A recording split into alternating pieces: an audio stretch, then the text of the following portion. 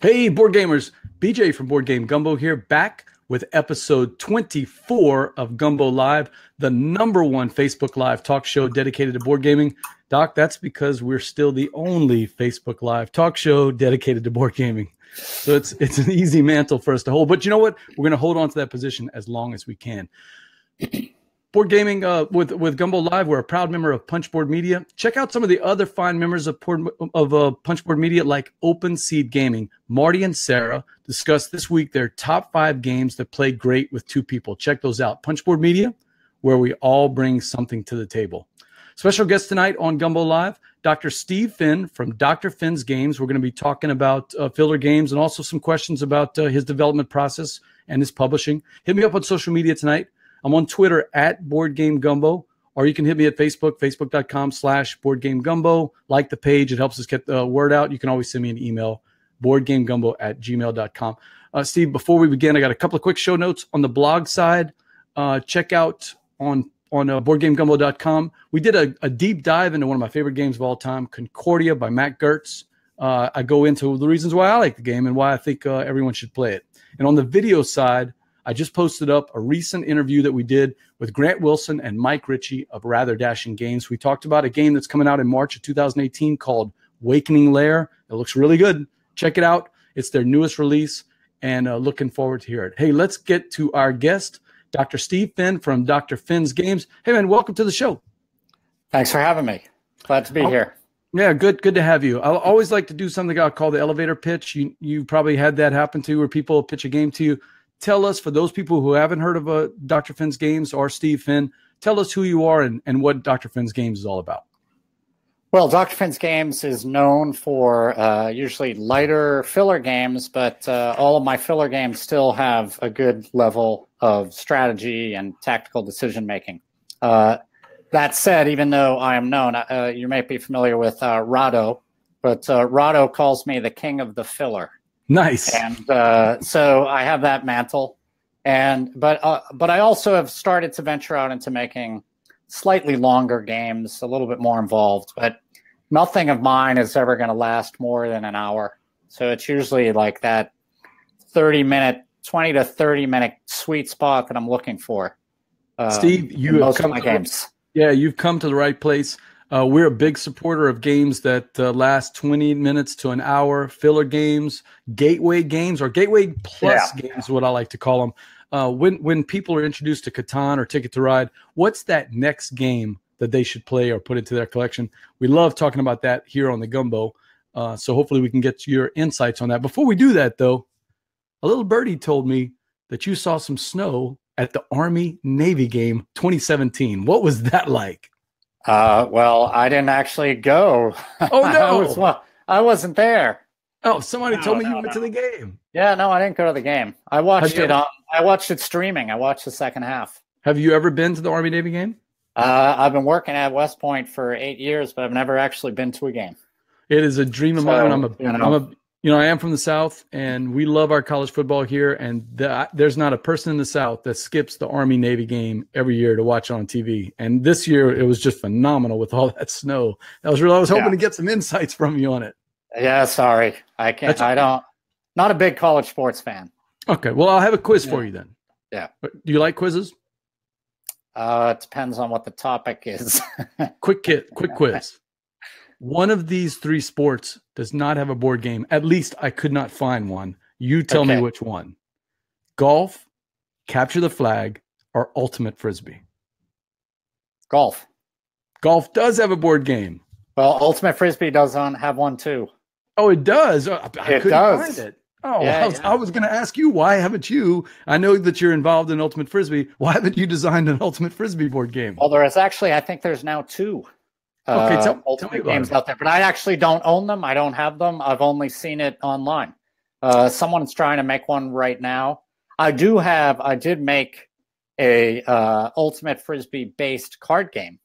Okay, but it was about recruiting a team. So you were just trying to get 7 players. It was called 7 on the Line.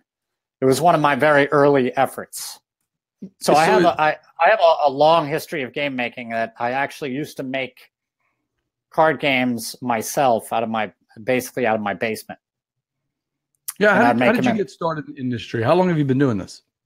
Oh, I've been doing this for about 15 years. So I was living in Seattle at the time, and Home of Wizards of the Coast? What's that? Home of Wizards of the Coast? Yes, home of Wizards of the Coast. And I had discovered board games again. I grew up in a family. I've got a couple brothers and a sister, and we played games, but the more traditional Scrabble, Taboo, Balderdash, stuff like that. So we're a big gaming family. But then for a long time, I just stopped playing board games. And then in my 30s, I had discovered, I started playing games again. There was a game called Web of Power that I think was the first game that I really liked. It was Michael Schacht, who's done a number of other games. I've heard of Michael Schacht, but I don't know the game. Yeah, so it was one of his games. It's been reborn as China and Han. So it's the same game, but it's been released under different names. So that was my first, exposure to this Euro games and stuff like that, to the more strategic board games. And right then I said, oh, this would be something, at that time, I said, oh, I'd like to make my own game. But I got sidetracked because I was trying to figure out a good way to make playing cards. And there wasn't a game crafter. There weren't many places that were making individual decks of cards at that time. Sure. So I said, how can I make a deck of cards? So I hooked up with a local print shop, and I made a deal with them that I could go in, use their printer, and they gave me a ridiculously low price as long as I didn't ask them to do any labor. So I had brought in my own card stock. I sat at their computer. I put it in their paper machine, in their printer, and I printed them up. The next thing was, how do I cut them? And so I went and I found someone else who's in the printing business to tell me about this die cutting process. Sure. With a letterpress. So I don't know if you've ever seen a letterpress machine. Sure. But it's this huge 2-ton machine with like whistles and little suction cups that grabs the paper, and this big wheel makes the thing spin and brings the die cut down. So I put one of these in my garage. I paid $2,000 for it. I didn't have a lot of money back then, but I was like, I'm going for it. And, and I started making card games. But actually what I started to do first was making decks of cards for people, like poker cards for weddings, birthday gifts, and stuff like that. So I got sidetracked with that for a little while, and then I got back to making games. But so that one of those early Ultimate games, one of the early games was that Ultimate game. And I just made, it was like 70 or 80 cards packed in a little plastic case. And I manufactured them all myself. But then are they still out there in the wild somewhere? They are out there. Some of them, I know some of the people who've backed like all of my Kickstarters. There's one person in particular who's like on a search for every single game I've ever made. And he has a couple games that I don't even have anymore. And I'm like, oh, but I want that game. I don't even have a copy of it. I don't even know where it is. But so I made a game. The thing that got me into the whole business that I'm in now, however, is a game. Here, I got it right here, which you may or may not have heard of before. It's called Biblios. Sure. I think it was under a different name back then, though, right? That was it was called Scripts and Scribes. Right. And I had made, first time I did it, I made like about 50 copies of the game. And I used to get these cardboard boxes. I'd print labels and stick the labels on the boxes. I did everything. I bought dice. I threw them in there. I made the whole game myself. I sent them out. Got really good reviews. So I made another batch. This time I did it in VHS cases. For those people older like me, right? Plastic cases? They're a little, what's a VHS case? Right. Well, there used to be these little cassettes you'd stick into this big machine to play videos, right? So that's what I used to then. I bought a whole crap load of those, and then I used to package them in that. I'm calling shenanigans, though. I looked on BGG while you were talking, and I can't find an Ultimate game on under Dr. Finn's games. Go Ho. It's called Go Ho. Oh, no, I did see Go Ho. Okay, let me go back and check it out. Okay. All right. Oh, you got me curious because I could not find a game on this, and then now you're telling. You know what? When it said the Ultimate card game, I was thinking, the Ultimate card game. No, you're tricky there, Steve. Yeah, tricky.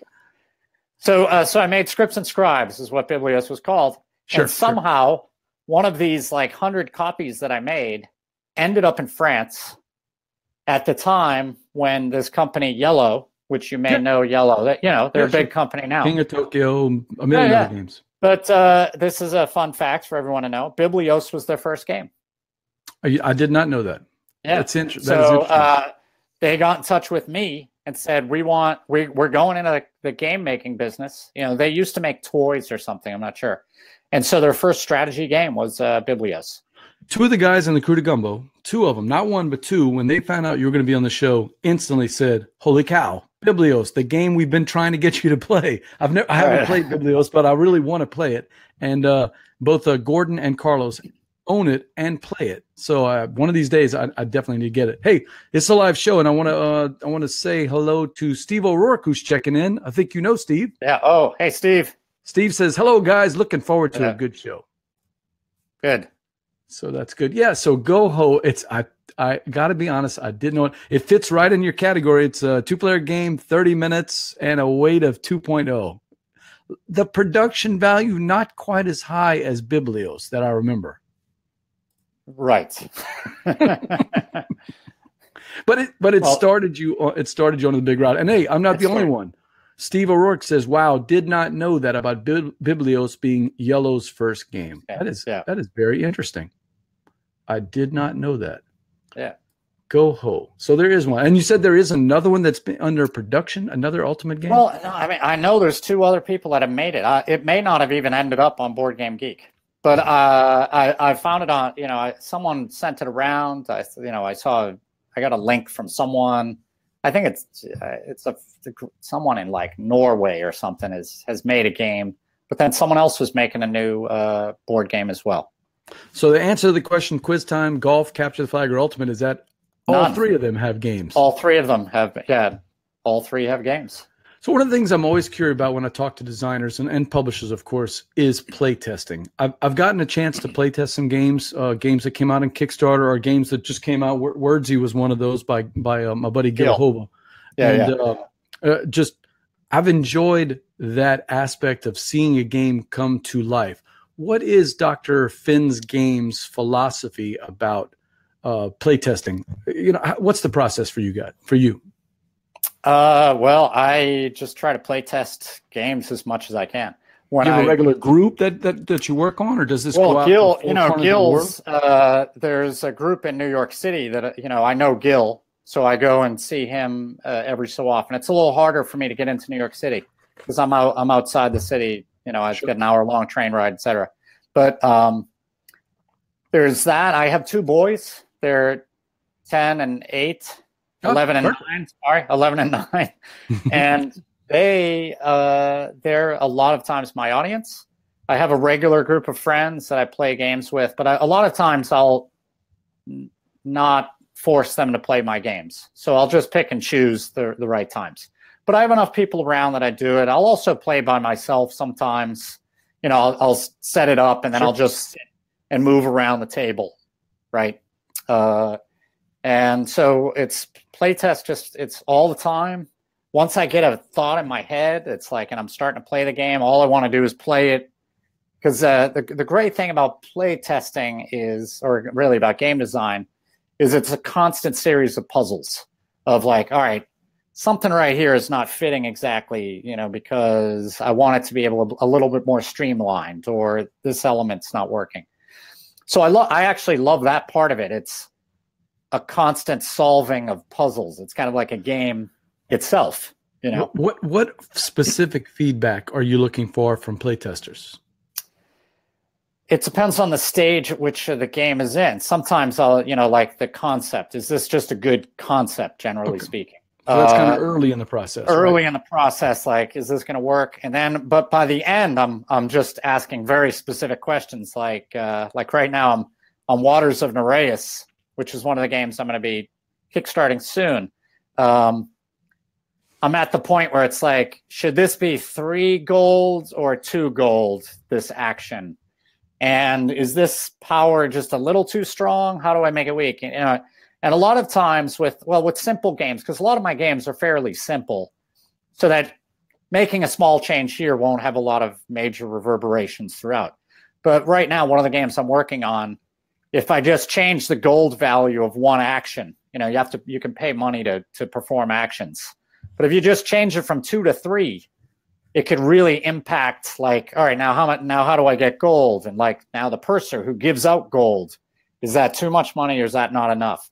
So it's a constant, like, just trying to figure out, tweaking little things, like, do I need to change this? So it starts with proof of concept. Is this concept good? And then, is the main ideas working? And then finally at the end, it's kind of like, all right, what do I do with all these tiny little specific things? And then also through the whole process is not necessarily about the mechanics, but because I self-publish, I'm also thinking about components and like, all right, how can I reduce the number of components? Okay. How can I, make a punch board, for example? How can I design a punch board? Tonight I spent like 3 hours designing a punch board. And the way that I design the punch board might actually impact the game. Because how many tokens can I fit on this board, which is going to go in the box? Right. So I just went back and I changed the board of one of my games because I realized the punch board was 1 token too short. So I took off a token spot on the board, which seems funny, but it's like that happens as well. Yeah. So I design thinking of, I start oftentimes, what's the box size? What am I going to work with? And then I'll design the game around the box size. You've got the puzzle of the game and its mechanics, and you've got the puzzle of getting the cardboard into the box. Yeah. Yeah. And then there's the puzzle of how, the artwork, how do you present the whole thing and package it? There's all that. So as an independent, because I publish all my own games, I sell all my own games, I distribute my own games, I basically do everything. So all of it is just a series of various puzzles and questions and trying to figure out what's the best way to ship things, what's the best way to get them from China to to the United States, etc.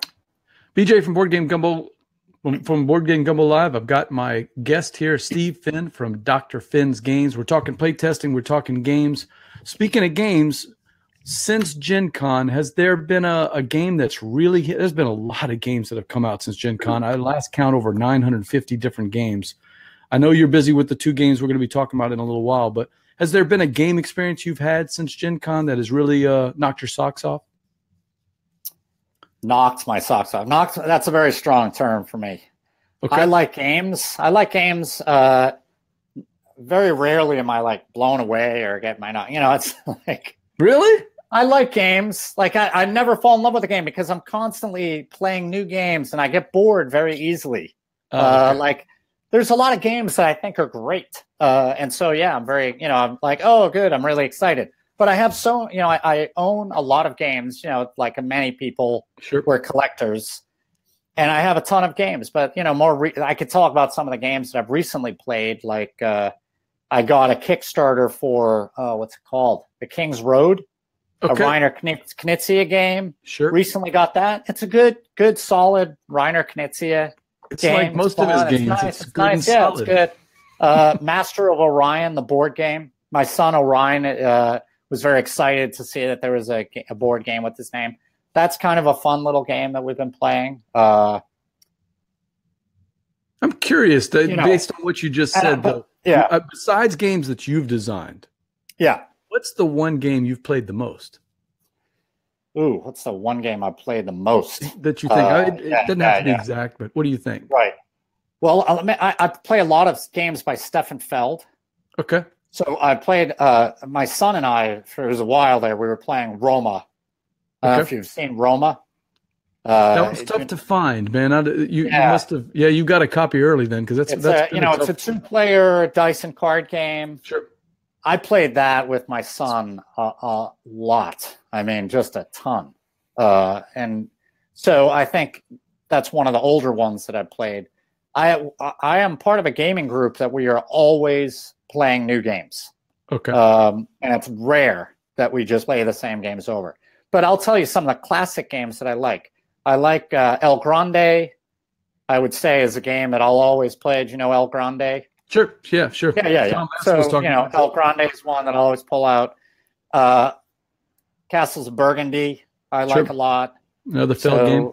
Another Feld game, and I have a lot of Knizia games, games that the lighter games would be like Lost Cities. High Society. Okay. Played a ton of Las Vegas. Modern Art. Like a lot. Modern Art. I have Modern Art. I haven't played it a lot though. But so I play a lot of those games. So games that have come out recently that I have to say there was one game that I've already we played it a lot now. But Ponzi Scheme. Oh yeah, was a game that came out. I am not really heavily into the theme. That is themes. I'm not. Sorry. Normally speaking, I'm not into themes. I don't care that much about the theme. I don't feel like I'm getting enraptured in this world, etc. Like that's just not the way that I play games.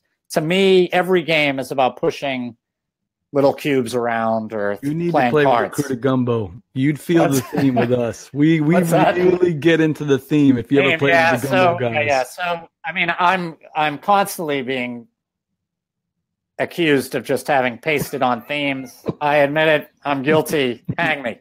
What did you like about Ponzi Scheme? I played Ponzi Scheme probably 3 or 4 times. That was my point. Ponzi Scheme, I actually feel like I'm in a Ponzi scheme. True. Like that's the only game I swear that I've ever felt like immersed in the theme where I feel like I'm doing it. I don't feel like I'm in France when I'm playing Carcassonne. I don't feel like I'm in outer space when I'm playing Master of Orion or, Roll for the Galaxy or, or any of those things. Those, they might have all the art and things like that and the names, etc., but it's not that important to me. Steve O'Rourke checking in. BJ from Board Game Gumbo Live. Have Dr. Steve Finn in here. Steve says Ultimate will be the new Pirates or Vikings. So we're always joking around about the overused themes. All right. Steve, I just read that because I hadn't read it before. So I'm reading it while I'm reading it, and now I'm getting the joke. That's a good one, Steve O'Rourke. The name Father always has a zinger. Ultimate's going to be the next Pirates or Vikings. Or Zombies, O'Rourke. It could have been Zombies there. Nice one, though. And he also says a necessary field trip, New York to L.A. I don't Louisiana? Where are you? Oh, I guess Louisiana. Okay. Is it Louisiana? I was thinking he was thinking like NY. Or like New York to L.A., California. I don't know. Los Angeles. I think he's talking about Louisiana. I think he's talking about Louisiana. Yeah. We joke around with each other, and I'd love to get him to come down and play because we have similar taste in games. So I think we'd have a good time if you play with the Critter Gumbo. We do, for the most part, get really into the theme of our game. If we're playing viticulture, somebody is out there trying to grow wine. And the last time I played, I actually went with a strategy that Jamie Steve says, yes, Louisiana, of course. Sorry for that, Steve. I played, the last time I played, Jamie Stegmeyer hates the strategy, but I played without trying to grow wine, or actually without trying to sell wine. To do the strategy, you do have to grow some wine and put it into a bottle, but you never sell it. And so the whole time I played the game, I played as this idiot guy that would start his fields up and then sell them, and start the field up and plant grapes and then sell the grapes. And it's just I guess you had to be there. But we do try to get into themes of the games. Now, look, some of the games like Ponzi Scheme, there's no real theme for it other than the fact that you really feel the tension of when that loan is coming due in 2 spaces and you're worried about somebody doubling up on the jump. I'm sure you've seen that happen. Right. That's what a tense. I mean, it's got such delicious decisions in that game. It just drives me crazy. What a good game. Yeah, it's a fun game. And the secret bid, offers that are going around. That's a real fun part of the game too. That mechanic, like where you're like sell something to one person for $5 and then like buy it for $4. Like, oh nice, I just made $1. I agree, and especially since everyone else at the table is staring at the other 2 players, wondering if those guys got a better deal than I did when I traded with that guy. Yeah, it's good stuff. I wish more people talked about Ponzi Scheme. That's a game that just doesn't get a lot of love or talk, and it's a great, like we talk about fillers later on. It's a great filler game. Yeah. I think it's a little more than a filler, but yeah, it's a medium. I would call it medium. Well, that comes to my next question. I guess it depends on how many people. If you're playing that with 5 people, it's going to take an hour. Yeah, that's my next question, and something I talked about. There's a really cool a Facebook group called Gateway Games and Filler Games, run by a guy Yeah. named Chuck Yeager, not the Chuck Yeager, but a Chuck Yeager, and he does a really good job of encouraging people that are just getting into the hobby to look at games. Yeah. And we got into a little discussion with one of the guys on that forum. What is a filler? How do you define a filler? Well, I mean, I think the word is coming from where you're filling the space between two longer games, you know, like that you just have a few minutes you want to play. So for me, filler is really about time. It's not necessarily about how intricate a game is. It could be a really complicated game that you could play in 5 minutes. I mean, there aren't many out there. But I would say 20 minutes, 25 minutes is where you have the filler game. And then there's gateway or casual games where I think the rules are fairly easy to understand, but that could last anywhere from, 10 minutes to probably 45 minutes. I think when you start breaking the 45 minutes to an hour, then I think casual gamers are going to start to kind of drift away. I like what you're saying. When I think of a filler, I think in terms of a temporal phase, 20 to 30 minutes, something like that. At least that's the way I look at it. 5 to 30 minutes, 30 at the outset. When I talked to Mike Ritchie about it, he's the designer over at Rather Dashing Games, and he said he hates the word filler because the games that Rather Dashing designs, probably like yours, are games that you can play not just as a quick 5 or 10 or 15 or 20-minute game between the two big games. They actually have enough meat on the bones, even though they're short, that you can play them for an hour or 2 hours or 3 hours for an entire night. They've had game nights where they play 1 or 2 filler games all night. And I started thinking about it. We've done the same things with Werewords or New York Artist. We start as, oh, look, there's a bunch of guys. We'll wait for the next game. And the next thing you know, we played the game for an hour and a half, just over and over. So he said this, today's fillers can be played and enjoyed for hours at a time. They're not just one shot between games. What do you think? If it's a good filler game, then yeah, that's correct. I think, it depends on what you really want to call a filler. If you have a light filler, then no, you don't want to play that multiple times in a row. If you have a good meaty filler that you're making really good, interesting decisions, or like, the werewolf games, which is more like party games where a lot of people are playing at once, and it's really easy to go and keep playing it. Like, I have a hard time, for example, playing what's that called? Love Letter. Like, oh, really? No. I mean, I don't think I could play Love Letter for 2 hours. Oh, no, probably not. No, but I could play Love Letter for 10 minutes. Yeah. And maybe play it again. But I don't want to play it 5 times, right? No. But there could be some shorter games that I do like a lot that I could play 4 or 5 times in a row. I've played No Thanks, which only takes 5 or 10 minutes. That could be fun. I could play that maybe 2 or 3 times. Especially as people are dropping in and dropping out, moving to another game. You move people in. Hey, Steve agrees with us on time. He says, I agree on time, but I think a lot of folks think of filler the same way you might in a bad sausage. Right. Not real meat and somehow less than real games. Yeah, go ahead. No, I think that's right. And sometimes I do think it's one of these marketing problems. There's another problem that I have because I also do my own marketing. But it's like, Rado calls me the king of the filler. And I'm proud of that. However, a lot of people are like, oh, I don't want to play a filler game because it does, for some people, have the connotation that it doesn't have much meat. It's not really fulfilling. But see, that's what I'm trying to break. My games, I think they're all the short ones have a lot going on in a short amount of time. And so I'm hoping that my games are one of those. I know Biblios, for many people, they have played, like 3 or 4 times in a row. No, Carlos has specifically told me Biblios is a big game in a small package in small time. I mean, that's what he calls it. It's a big game, big decisions, lots of interesting choices to make, just in a small package and small amount of time. I love those kind of games. Well, give it a try. I'll tell you this, though. The first time you play it, you have no idea what to do. You have to play it like 2 or 3 times to get it. So sometimes like reviewers who often just like play a game once, they're like, oh, this game isn't so good. But the game really, a lot of games, they're great the first time you play.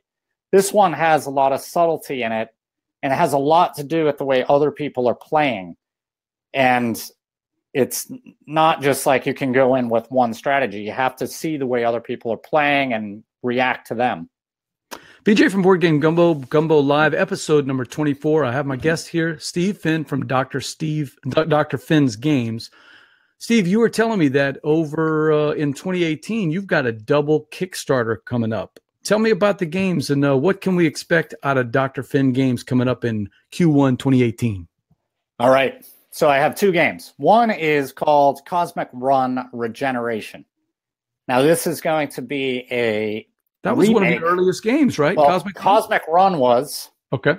Then I made a game called Cosmic Run Rapid Fire, which is a 2-player roll and write game. But now this next Cosmic Run is going to be a remake of the original. But it has so many different rule changes that I have to give it a different name. I mean, it's at its core, it's the same game, but I've really changed I've made some dramatic changes. Lay them on me. What you got? All right. So, I mean, I don't know if you don't know Cosmic Run, so it might be difficult to say, but I'll just list some of the things. Now, the original game is it's a dice rolling game. You've got 5 tracks, which have planets at the top, and everyone has spaceships at the bottom, and you're basically racing up the tracks. Okay. Now, the first track you can move up by putting dice that have the number 1 on the track. So if I have a number 1 pip, I could put it on the first track. The second track, you move up with pairs of dice. So I could put like 2 4s there. And the third track, it's 3 of a kind. Fourth track is 4 of a kind. And the fifth track is 5 of a kind. Now, a twist on Can't Stop a little bit? No, not really. No, it's not like that. So what would happen is I roll all my dice, and then I assign them to the tracks. Now, if I'm playing conservatively, I can just, like, if I get a pair, I can put the pair on the 2 track and then roll the rest of the dice. So after I assign a die, I can roll whatever I have left. But I could also, like, if I have 6 dice and I have a pair of 5s, I could put the pair of 5s on the 5 track, which needs 5 of a kind, and then roll the remaining 4 dice, hoping that I'll keep rolling 5s. So I have a push my luck to try to get all 5 5s on the 5 track or whatever. So in addition to the tracks, there's aliens. So there's alien cards that have little dice icons on them. So for example, it might have a 3. So if I get a die with a 3, I can assign it to the alien and then earn the card, which then lets me do stuff like re-roll a die, turn a die from like a 2 to a 3, turn a 2 to any number, and stuff like that. So you can manipulate the dice. Yeah, change the rules of the game. Yeah. Now, in the meantime, when you roll the dice in the original game, when you roll the dice, there's a couple colored dice that tells you whether a meteor is going to hit one of the planets. So you're racing with other people, but also occasionally meteors hit the planets. It's a very unprotected place without an atmosphere, but you're going to get there. You got to stretch the imagination a little. But so the idea is you get to the planet and set up a force field, and then you can protect the planet from the meteors, and then you get there first, so you get the points. So you're racing against that, because after 3 hits, the planet's destroyed, and no one scores the big points from reaching the top. So the basic idea of the game then is roll. Do you push your luck? Keep rolling. Put dice down in different places, and the new game has, instead of 5 tracks, has a 6 track. But the 6 track has this special yellow die now that when you place the yellow die on the 6 track, you can move the number of pips, but then your turn ends. So like if you roll a 6 on your first turn, you got to assign all the other dice so that you can use the 6. So you're like, oh, damn, do I want to go on the yellow track now, or do I want to use the other dice? And then sometimes you might re-roll, and then the yellow die shows 2, which wouldn't be a good time to place it. So that's one thing. The aliens, I've added a 6th alien. Also, the way that the meteors hit the planet is now card-based, so it's a lot less random. In the previous game, it was just like totally crazy. Like you could just, the 5th planet could be hit 3 times in a row at the beginning of the game and just get destroyed. So I've now made it a deck, right? Yeah, now it's a deck of cards, and there's a system, a way of you prepare the deck to make sure that there's a little bit less randomness. And the game also now is speedier because there's always planets always getting struck. Whereas before, the dice might miss the planets. There's that. Also, all the aliens now, I have a new way of trading in aliens. You could score points. In the original game, at the end of the game, you just turn in your cards. But now, with your alien cards, during the game, you turn them in and you're racing to score for sets. So if you're the first person to get 5 different aliens, for example, you score 20 points. Whereas the next person will score 15, and the next person will score 10. So now there's also a race for the aliens. So that is a huge, it's a very huge change. Also, there used to be multiple use cards, but now everything's a single shot. Also, all of the artwork. What's that? Yeah, why have you gotten away from the multi-use cards? Because I wanted to increase that. See, with the cards that used to have multiple uses, they would have numbers on the edge. So it go 1, 2, 3, 4, and then you just turn it. There might be some card games you might know like that. So when you have 2 uses left, you turn it. Yeah. So the reason I got rid of that was because I wanted people to race to use their cards to turn them in to get to the points first. But then also it just made it more elegant. Now you just get a card, you use it, you flip it over, and then it's done. There wasn't like spinning the cards around, and sometimes you might knock it. Oh, did I forget to spin it? Did I not spin it? It's very easy. You use it, you flip it over, and it's done. So that was like a little bit of a streamline. This is Cosmic Run Regeneration. Regeneration. And when are you expecting it to come out? That will be kickstarted in February and probably coming out the end of the summer. Okay. Now, at the same time, I'm going to kickstart a game called Waters of Nereus. So there's going to be one Kickstarter with 2 games. And you've done that before with multiple games. I have never done this before. Maybe it's a whole new world for me. One of your Kickstarters, maybe was there an option of being able to purchase other games? Maybe? Oh yeah, that's always an option. Okay, that's what I remembered then. Right, yeah. So no, you can always. I have combos, and you can do add-ons and all this kind of stuff. Sure. So tell me about Waters of Nereus. Nereus. It's a not well-known Greek god of water. It's a fantasy water world. This is going to be one of my more involved games. And you're moving a ship around to collect what are essentially little gemstones. But they're going to be like, I don't know, thematically, they're going to be some sort of like treasures that have all sorts of restorative and healing powers. And they're very valuable. Involved? What's that? Is Kevin Costner involved? No, Kevin Costner. You said Waterworld, so. Yeah, it's not Waterworld, but it is essentially like, so it's but the thing about this game is the theme of it is you're moving around, pick up treasures. Everyone has a crew of 7 people, and you have cards, and you simultaneously, let me just stop here. Steve is chiming in. Waters of Nereus is the Rondell game. So I want to tell him. He's play tested, right? Yeah, but see, it used to be a Rondell game. Okay. It's funny. I started saying, I want to make a Rondell game. And I started making it. And then I didn't. I got rid of the Rondell. I don't have the Rondell anymore. Well, now you have a chance. In place of the Rondell is you have these 7 action cards. Everybody chooses an action at the same time and reveals it. And then depending on what crew member you picked, if you're the first person to play that particular crew member, you get a better power. It's a little bit like, broom service. Yeah, sure. It doesn't have that real screw you. Everyone still gets to do an action. But if you're the first person to do it, it's a little better.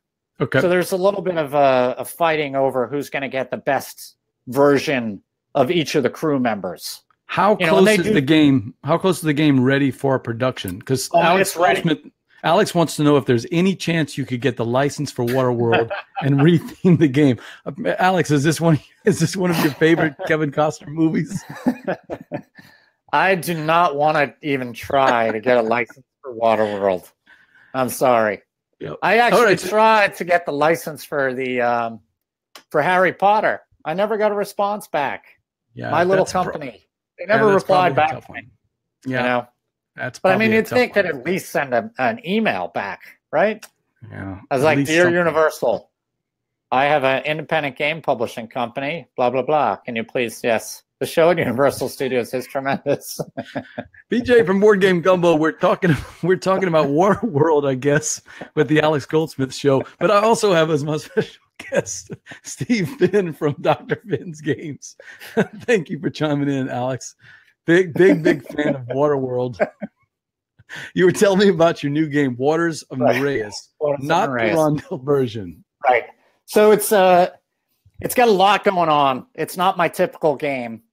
But you move around, you pick up treasures, and then you use those. You have a cabin with all your crew members, and you're paying them off with certain treasures to score points.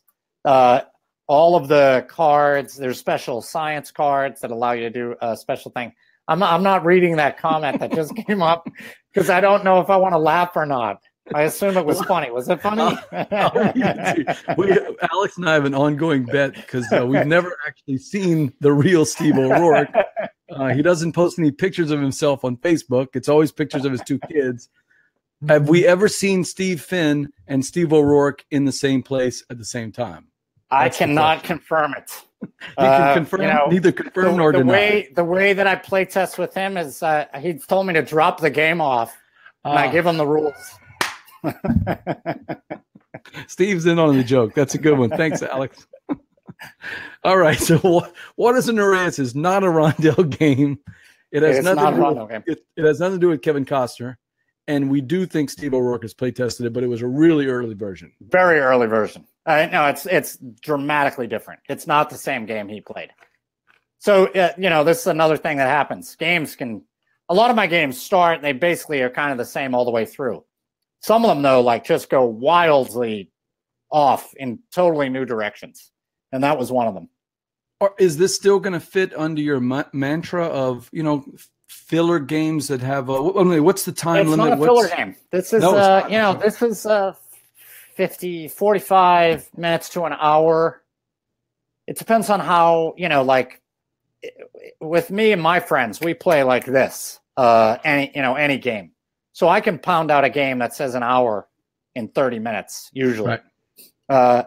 But anyone with analysis paralysis, this game could go probably an hour and 10 minutes at the most.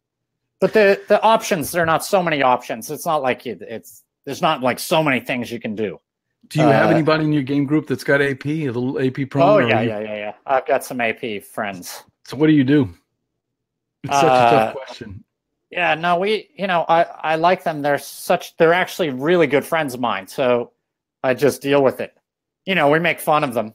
And I'm like, oh my God, it's just stuff like this.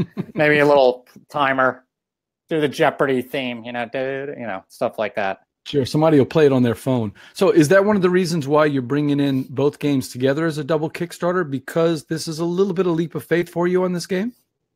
No. I mean, I don't have any problem. I wouldn't say this is a leap of faith. I mean, I've had another game of mine, Foragers, was longer, a little heavier than my normal game. And even Cosmic Run is not a super quick, I guess, depending. It could be a quick filler game as well, but it stretches a little. No, the reason I'm doing it is to save money. Okay. It's actually to save me money and to save my backers money. There is a lot of people that consider my games to be an insta-back. So, okay. I don't know, there's probably like 250, 300 people. In your Hall of Fame? In my group, in my Kickstarter backers that I know they're going to back it. They're just going to do it. And then there's probably another 150 that are ready. If it's getting close to the funding goal, they're ready to jump on board. So I probably have at least 500 people that will back a game. So I'm usually not too worried about succeeding. I mean, I've had 12, 11, whatever it is, 12 successful Kickstarter campaigns. So and also I don't have a huge funding goal usually. And because there's multiple games that you can buy, people can pick up my old games, and that helps towards raising money for this game. So no, but I can have them shipped at the same time from China. I can have them. Oh yeah, I want to say that right. I can have them shipped at the same time from China, and then I can ship them to the backers at the same time. So I'll have a level that basically, you know, you get $5 or $10 off for getting both at the same time. Steve says he's seen the art, and the art on this looks quite lovely. For Waters of Nereus. For Waters of Nereus, of course, yeah. So I don't know if you know Beth Sobel. Sobel. Sobel is a winning plan, right? Yeah, do you know Beth Sobel? I've never met her, but I love her artwork. Viticulture, she knocked it out of the park with viticulture. Right, and there's Herbaceous, right? Okay, yeah. That's her. That's she did that game. So this is one of my games as well, but I didn't publish it. But she did the artwork for that. I remember right. That is Pencil First Games. Yeah. But Beth, also, you know, she's done Lanterns was another really pretty game that she did. She's done a lot of games. Alex says Fox in the Forest. I mean, the list of games she's done over the last couple of years, I mean, they're all phenomenal. Yeah. So, I mean, the art for Waters of Nereus is just great. It's the first time also where I've had, like, like in Cosmic Run, I have 6 different alien types. So I use six illustrations. But with Waters of Nereus, every person has their own crew. So now I have 28 different illustrations. And, you know, like those are the kind of touches that I'm getting better at. Wow, this is some good looking stuff. I'm on your BGG page on that. Very nice, man. Yeah, Beth's doing some really nice stuff. And also the artwork on my Cosmic Run is really coming. It's all upgraded artwork. It looks great too. I'm really actually I wasn't. I'm really getting excited about that. What's that? Yeah, I wasn't on the BGG page because the BGG page needs some images. Don't see anything on there. Yeah, I don't have a lot of stuff for Waters of Nereus up there yet. Okay. Yeah, that's some good stuff. Yeah. So, do you work with? She's kind of notorious about working over the internet. Have you met her in person, or do you do everything over the internet? No, I've not met any of the people that have done my art in person. Half of them, I mean, most of them live outside the country. Ah. You know, I've worked with people in England.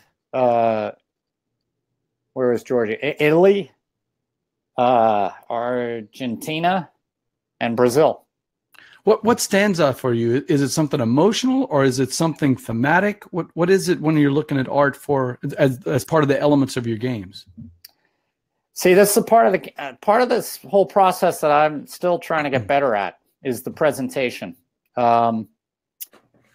And when I was starting, you know, earlier in my career as a game designer, as an independent publisher, I should say, it's challenging because the good art costs a lot of money. Sure. And so I don't want to say that my first few games weren't good because I still think for the amount of money I paid, I got a good product. But I think as I see more and more how good people can really be, I understand like that good art costs a lot of money. Yeah. So, you know, but you know, I think I don't want to say Beth, you know, it's like, oh my God, Beth is, you know, charging me too much. She's not. I think what she's doing is reasonable for her, how good it is, you know? So that's what, I forgot what your question was. No, just it's about the art, right? So yeah, when you see the elements or an art, are you looking at typical art that people have supplied to you? What are you looking for? Yeah, no, like I'm kind of like easy. I'm easy. I care so much about the mechanics that I just basically say, how does this look? Well, it looks good. You know, looks good enough to me. But when I see something that's beautiful, I say, oh yeah, wow, that's great. That's really going to work. You know, but in the past, I've just said, oh, that looks nice. That's good. It looks professional. That's really kind of all I wanted. But now you have to have something that really stands out with all of the competition of games. And I also realized, like, I had gone to my first big convention at PAX Unplugged. And whenever I had one of my, like, prettier games out on a table, boom, people came and sat down and wanted to play it. And I could see the appeal. But see, for me, that's not something as a game player. I want it to look nice and I want nice parts, but I'm not I'm not going to be overwhelmed by, oh my God, this is such great art. Do you bling out your favorite games? Nice. What's that? You ever bling out your favorite games? bling out my games? Yeah. No. Do you know what I'm talking about? So I've got a buddy that's got Scythe by Stonemaier Games, and he owns every single thing, even third party, that you can get for Scythe. I don't actually know. Bling out. Oh, got it. You mean the extra, like, yeah. No, I don't even know how much that Scythe kit that we're playing on, because the meeples are all upgraded. The resources are all upgraded. He's got everything for it. I mean, and like he says, when I find a game, when I find a game I like, I just want to, make it look as pretty as possible. Yeah. Have you ever done that? I'm not against that, but I'm not gonna spend a lot of money to do that. For me, the game that I like is the mechanics. Like, it can have bad art with good mechanics, and I'm happy. If it has crappy mechanics and beautiful art, I hate it. I don't want to play it. I don't care how pretty it looks. Let's see what Steve says. Ideally, you get both. Steve says her art, and he's talking about Beth, of course, is one of the few that will make me consider a game based just on the look. I want my games fun, but all things being equal, I'd also like them beautiful. So a mixture of fun and beautiful, right? Right. Yeah. And as a person, as a business person who is trying to make this, make a next step, I have to do this. But I haven't cared. Like I had in the past, it's always been a part-time thing for me, and it still is a part-time thing for me. And I do it because I enjoy it. And I do like extra income for sure.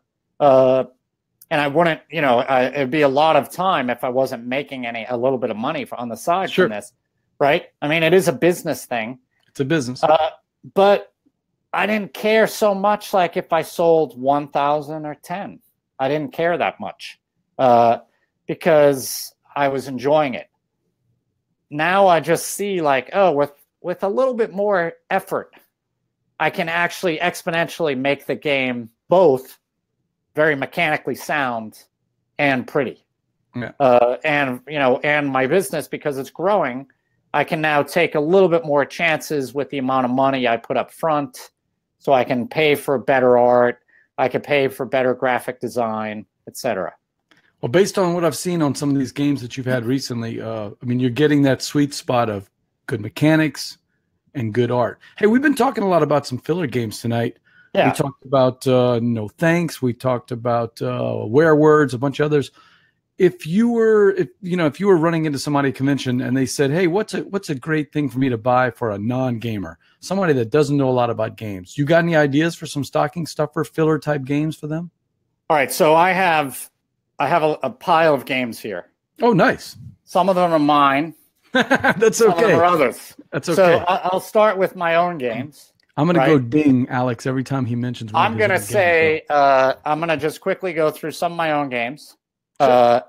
And when you said stocking stuffer, so I went out and I just grabbed all games that literally small games. Sure. Okay. So Herbaceous, I think, is probably the best game to buy of mine.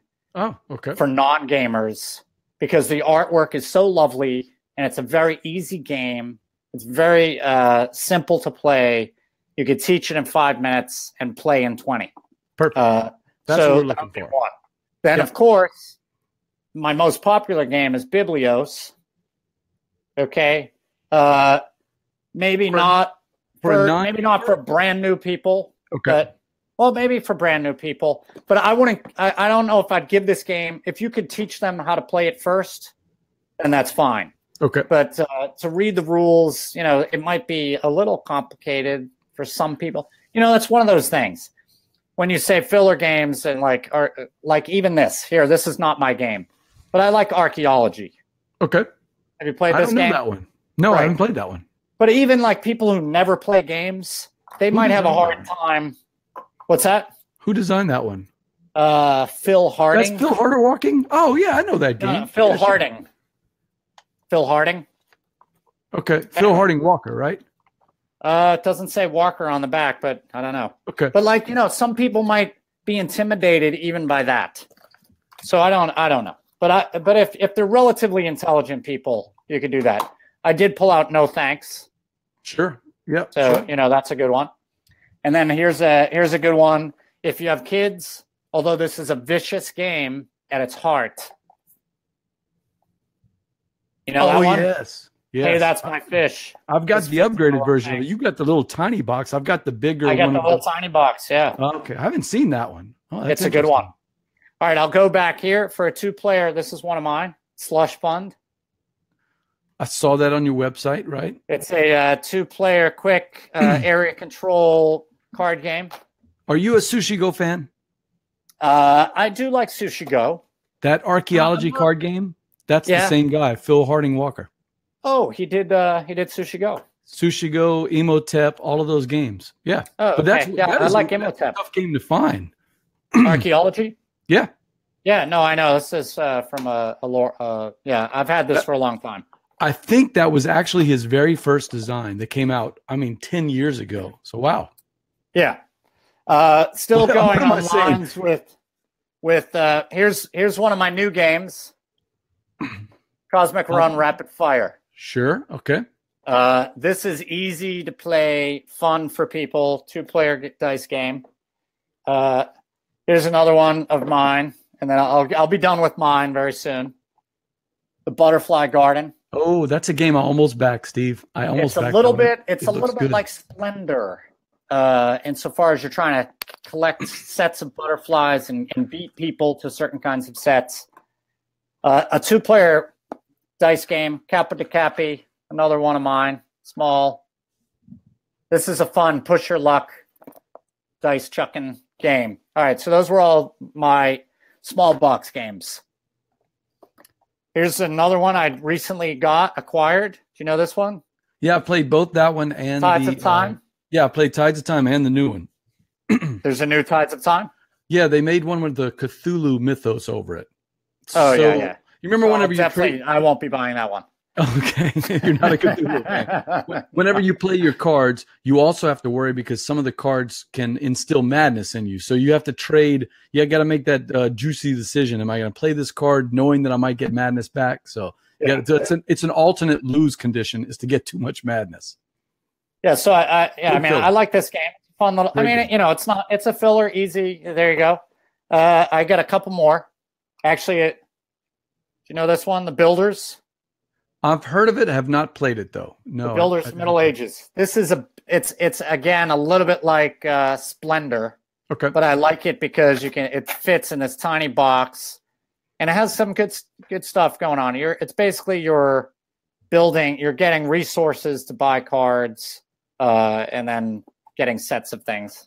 And Alex wanted to correct me. It's Walker Harding, and apparently I kept saying Harding Walker. But at least Alex, I got the right. How many people out there besides me and you know archaeology? Not too many people. Not so many. Oh, that's another game that he designed, Barren Park. If you haven't played Barren Park. Oh, I like Barren Park. That's the same guy. So I like this guy then because I like Imhotep. I like Barren Park a lot. I played that. That's a game that I've. And then, do you know Citadels? Yes, that's one of the few Bruno games I'm not a fan of. You're not a fan of. I'll tell you this. It's good. I like Libertalia. I'll play Libertalia. I will never play this anymore because I am sick of it. Okay. However, I think for other people who have not played it, they should play this. They should give it a try a couple times, and see what it's like. Because I would not play this though with whatever it goes up to 6 people. Yeah, that drives me nuts. Takes way too long. But I think with like 3 or 4 people, I like it. If I'm going to play a game with that mechanic, I'm going to play Libertalia. I just like Libertalia. See, I don't know that game. Yeah. But see, so a couple of these games I'm sick of. I don't want to ever play. And to be honest, I don't ever want to play this again. But that doesn't mean it's not a good game. Give him to Steve O'Rourke. What's that? I said give him to Steve O'Rourke. Oh, give him to Steve O'Rourke. It doesn't mean I want to give him away. Because I'll still have other people play it. Sometimes I'll play it just to show other people because I do think it's a good classic game. This is not for a filler fun game, but I do like it because it's small. Oh, we play that as a filler. That's one of the things that we play right at the start of the night. La Granja, no siesta. Project Dice Game, no siesta. I don't know if it's filler, though. Yeah, see, that to me takes a little longer. It's going to take a little longer, 20 minutes. So I just went and I grabbed some of my smaller box games. I'm going to time it next time we play. It seems like it's right at that 20-minute mark, but maybe I'm wrong. Maybe they're saying 30 plus. Okay. Maybe it is 30 minutes. Maybe it is. Oh, I love No Siesta. Great game. It took me, you know what it was? I don't play this enough, and every time I play it, I have to kind of reread the rules. And so I think I'm getting that confused. But that to me is not a casual gamer game. Because that would, like you ever give that to someone, they'd never be able to read the rules and get through it. No. It's not one I would bring out. I got a couple for you. See if you played them. Some of them right on the border. Have you played Celestia? No. You like push your luck mechanics. It sounds like you were familiar with generally. Yeah. Can't stop. You're familiar with. I like Can't Stop. Yeah. Yep. Celestia takes that push your luck mechanic, and it's just the theme is just kind of pasted on, but it's taking a trip and trying to score as many points as you can going out. But everybody's together, unlike Can't Stop, where everybody's individually trying to score points. Everybody's together in the same ship, and you're deciding whether to jump out now or keep rolling. So, all right, it's a good one. There's a new game from Brain Games called Game of Trains. I love little box card games like No Thanks or any of those. I've got 4 or 5 of those games. They all fit in that same 6-nimped No Thanks style little box. Yeah. Yeah, you know the one I'm talking about. Yeah, I know what you're talking about. Yeah, Game of Trains fits in that. It takes 2 minutes to teach, and you play it in about 10 minutes. And it's just a fun little number card game where you're trying to, take cards from each other and set up all your cards in a line. So, but how do you feel about Coloretto? I have never played Zularetto one. Yeah, you know Zularetto though. Yeah, absolutely. Yeah, I know basically Zularetto with cards. Yeah. I haven't played either one of them. I actually gave Zularetto to my niece, and I was supposed to teach it to her. I need to get around to teaching it to her, so I haven't played it yet. Oh, yeah. I think Zularetto is great for a casual game to give to people. I was right. Steve says you can drop off any of those unwanted games at the pre-agreed upon undisclosed location. Sounds good. The last one I'm going to throw out there is one that has come out every month since I was able to get this off of BGG. A Fake Artist Goes to New York. Have you played that one yet? No. Oh, look, there's Alex Goldsmith throwing one out there. Same. We're on the same wavelength. 3 games. I've played 2 of those 3, Deep Sea Adventure and Fake Artist Goes to New York. I haven't played Insider, although I've played Where Words. They're similar games, although from what I can tell, Where Words is more up my alley. But those Oink games, they come in a box this big. Yeah. And what's amazing about those games is even though the box is this big, the experience you get is a lot bigger. Well, I know Deep Sea Adventure. Okay. But wait, I played that that was like a Japanese game. I think Oink played. Oink is a Japanese company. That's a Japanese company. Yeah. So, okay. So I didn't know if it was a republished version of it. But no, I played Deep Sea Adventure. Yeah, that's cute. It's a cute little game. So Celestia is like Deep Sea Adventure's next older brother. It's a little bit meatier. Right. Yeah. Deep Sea Adventure is like, that would to me is filler. And Fake Artist Goes to New York is filler. It's one of your typical games like Coup or any kind of secret identity game where you're trying to figure out who's who and who's got what. But instead of being cards that are face down and people are trying to guess, people are making one line on a piece of paper. Everyone but the fake artist knows what we're trying to draw. You don't want to give away too much of the drawing, but at the same time, the fake artist is trying to figure out what they're drawing. And when it comes to their turn, they've got to make a mark that closely resembles what everybody else is drawing, or else they're going to get called out as the fake artist. So that sounds neat. It's a great little filler game. All right, BJ from Board Game Gumbo live here. We got our guest, Steve Finn. Steve, the last thing that we like to do is, for a first-time guest, is do something we call the Envie Game.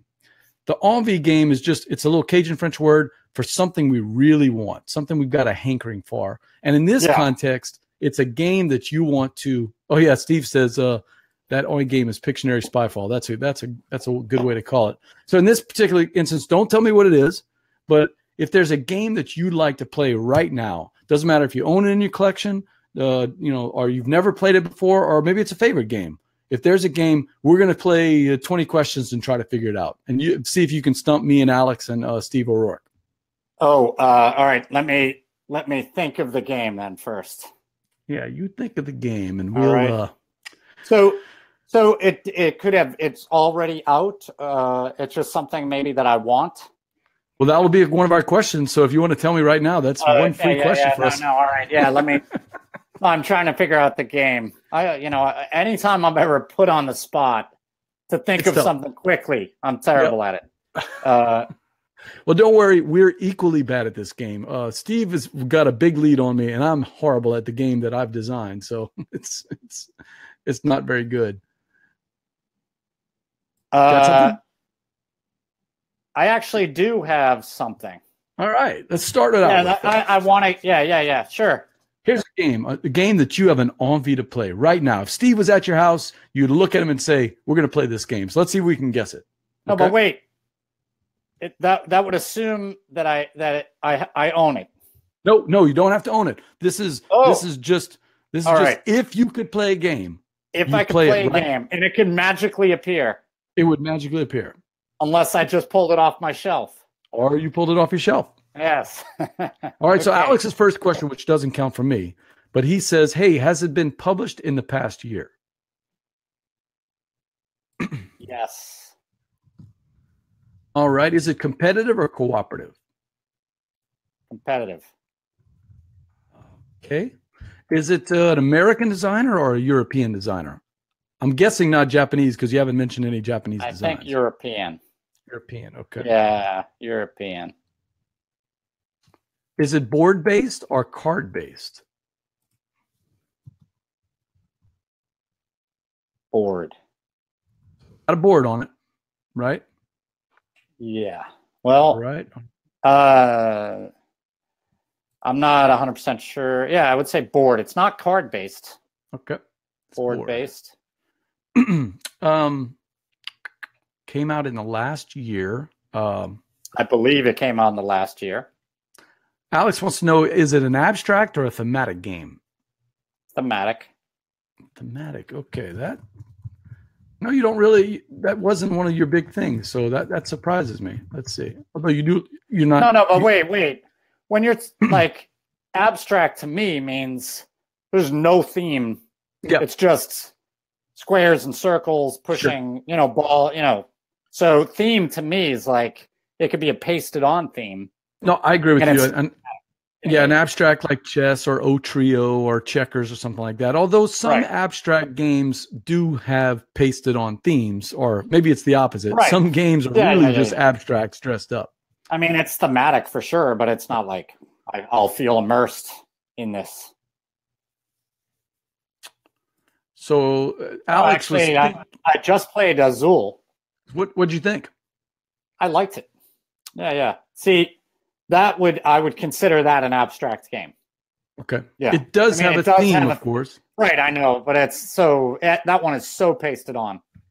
Yeah. Steve wants to know if dice play a part in it. Oh, that's a good question. I hadn't thought of that. No. Oh, no dice in the game. Oh, interesting. I don't. I don't know if there's dice in it. I don't think there's dice. Okay. Yeah, I've got Azul coming in. I'm very intrigued by that. I love that Iberian Peninsula, and it's got the whole Portuguese artwork and the theme and everything. So I can't wait to try Azul. Although I'm expecting that there's not much theme to it. It's just basically an abstract. So it is. I'm interested in that. All right. So what is the theme of that? Is it a space theme? No. Space theme. No, a space theme. Okay. Is it a fantasy theme? Nope. Alex wants to know if it came out before or after Essen. I wouldn't know. Oh, you don't know. Okay. That was a good question, but would you consider it a short game filler, 30 minutes or less, or a bigger game? Yes. Oh, it is a shorter game. Shorter game.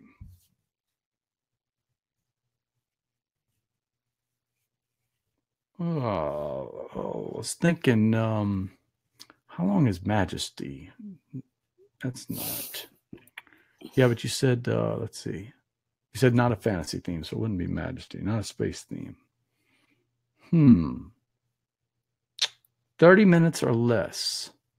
All right, so let's recap. It's a competitive game. Alex and Steve, while I stall. European designer, he thinks.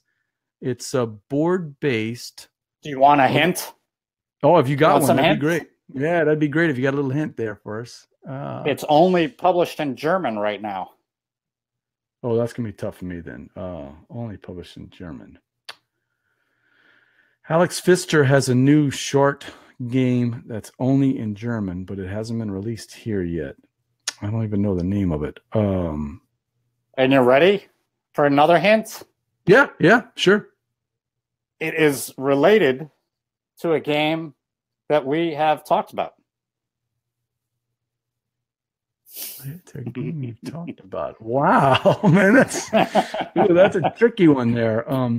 So I'm thinking, how do you say ultimate frisbee in German? I don't know. No, that's nothing to do. No, not ultimate. Steve O'Rourke says, "What about Tybor? Is it Tybor?" No, it's not Tybor. Tybor. And I would also say, it's not like I am so looking forward to playing this game. Like, I really want this game, but it is a game I want to see because I'm very interested in finding out. And I'll tell you another hint: how they've made it more interesting for just 2 players. Okay. Oh, man. That's it. It's Wasserveld. Waterwald Das Dice Game. Yes. No, it's not Wasserveld. No, it's not that. Ein Bier bitte. Let's see. So it's a 2-player version of a game that I have mentioned. A 2-player game of version. Oh, man. Oh. That is now only in German. So it's a game that you've mentioned and 2-player only. The last ones that I know that have come out 2-player, Caverna came out, but that was last Essen. Yeah, I didn't mention Caverna, though. Yeah, you never mentioned Caverna. Man, let's see. All right, you want one more hint? This will give it to you. Oh, yeah? It has to do with animals.